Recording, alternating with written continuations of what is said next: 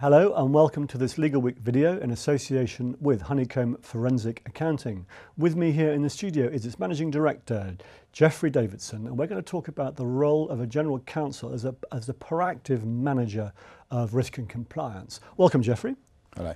Now, so you've got this vision for the role of General Counsel that goes a long way beyond the sort of box ticking of compliance. Tell us about that.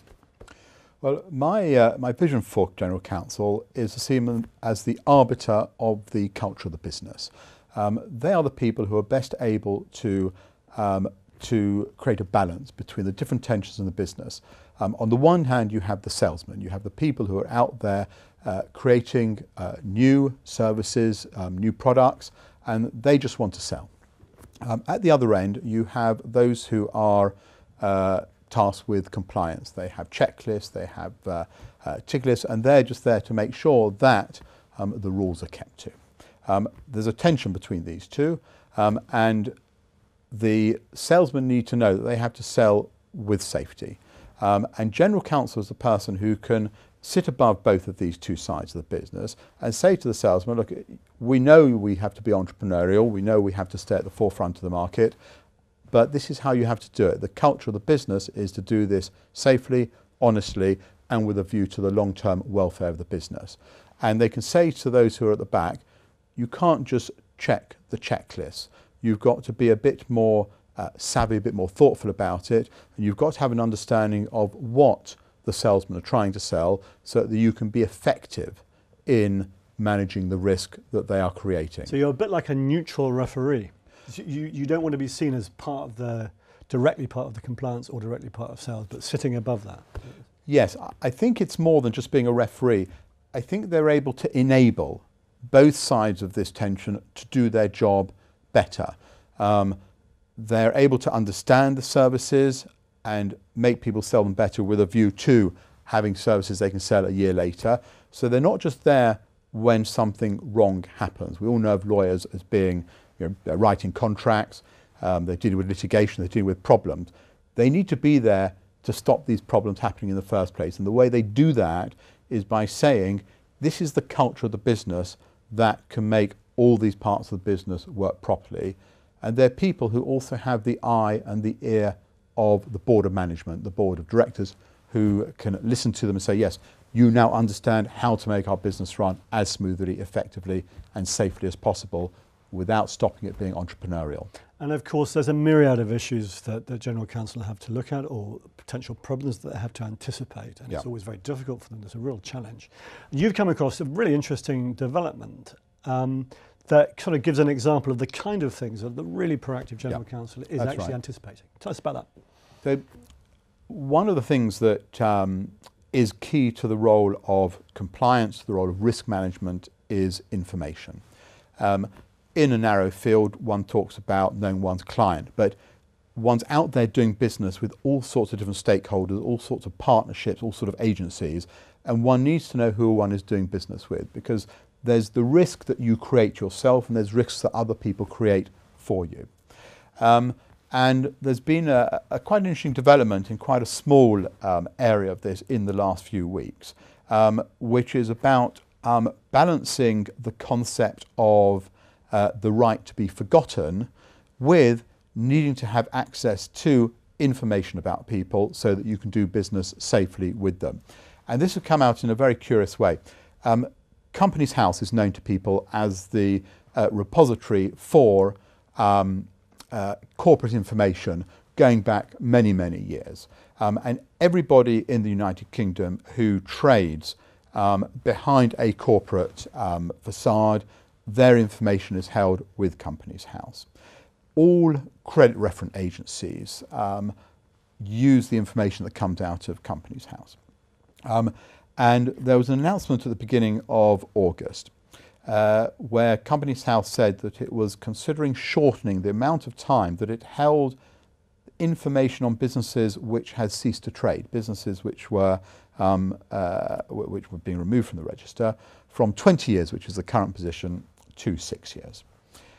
6 years sounds like quite a long time, but if you think that it takes a year or two for information to come into Companies House, and then the short lifetime of a business might be 3 or 4 years. 6 years is only one generation of business activity. And people who are either unlucky or unfortunate or potentially abusive of the corporate veil system, you need to know 2 or 3 generations, 2 or 3 iterations of their activity to be able to go back 10, 15, 20 years to work out who you're actually doing business with, how have they conducted themselves, are they a risk to you? And cutting from 20 to 6 years is a very significant step, and interestingly runs counter to all the other efforts that Western governments are making at the moment, where there's complete transparency. And so this balance between the right to be forgotten and the need for businesses to know who they're dealing with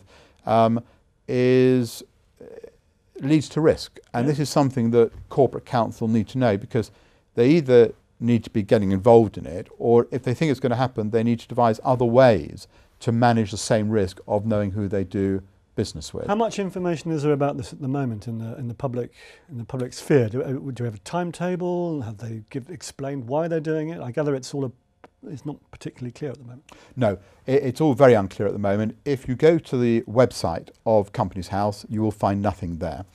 If you speak to them on the phone, they will say that it's still something they are considering. It came out because they were getting inquiries from people who wanted to have their information removed. Right. So it became an issue for them, and this became public, and it got picked up by the press, and 1 or 2 of the political parties are considering how best to deal with it. But there's been no announcement. It is not yet something that is happening. It is something that might happen. It's part of a wider debate of balancing different rights. There is now a right to be forgotten, but there is also a public right and a need to have public information. So at the moment, no timetable, no decision has yet been made. It's all out there waiting for people to consult on and make a contribution to. So right now, what should GCs be doing? Well, GCs can be doing 1 or 2 different things, 2 or 3 different things in this. They could be noting it internally to see, what do we do? What would we do if this information was no longer available? And most GCs who are active in international businesses will know how difficult it is to obtain information outside places like the UK in terms of corporate activity, where there is not the same transparency in terms of corporate entities. And there are countries you can go to where you can find out absolutely nothing. So they know what the risk is if the UK were to start to go down that route. I don't want to make it over spectacular, because we're only talking about dissolved companies, not talking about current companies. Their information will still be there. But we're talking about information where it's very easy for a company to be dissolved. It's actually frighteningly easy for a company to come to life. It takes about 3 minutes, and there's no due diligence by any government body into this. So we're talking about information on businesses that people have put to rest.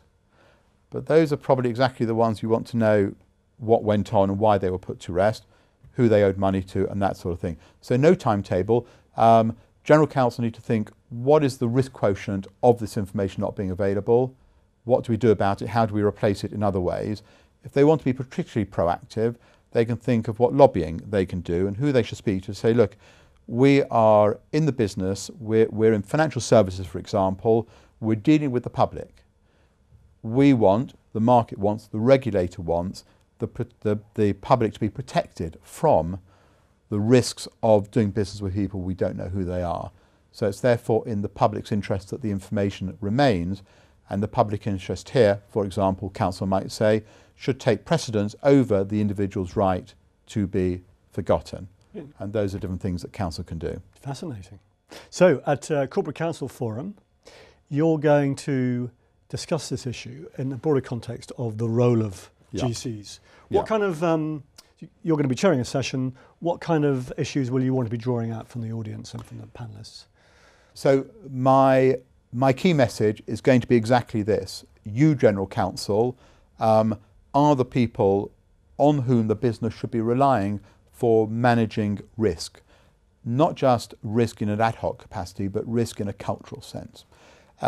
So we're going to be talking in this session about different ways in which counsel can sell themselves effectively to the different stakeholders within the business, to the people who sell products, to the people who are devising new products, to the board of directors who stand above the business, making sure that there is a long-term future, in dealing with shareholder groups, in dealing with backroom boys, dealing with the accounts department, that they can sell themselves to all these groups, say, look, we can manage a process whereby we don't stop ourselves selling, because that would be pointless, nor do we create our business one where the backroom boys are preeminent. We've got a balance. So we need to talk about training. We need to talk about creating protocols within the business. We need to train those who are in the back to understand that it's good to sell. It's good to have a new product. It's good to be at the front of the marketplace. And we need to train those who are at the front of the marketplace that it's quite good to understand that there might be a risk of selling something to less desirable clients. And corporate counsel can be there, training, due diligence, the reiterative process of constantly monitoring and managing how you're doing business, what the culture is of that business from top to bottom, so that you are regarded at the end of the day as innovative, but also as honest and reputable. And people will then come to do business with you when they know that's how you are. And how good are they currently? You're going to have a group of GCs in the room. Are they all going to be insulted at the idea that they won't be doing this? Where do you think they are at the moment? I'd like to think that this is a message that they want to hear. They want to be told, I'd like to think, that they are the most important people in the business. Who wouldn't?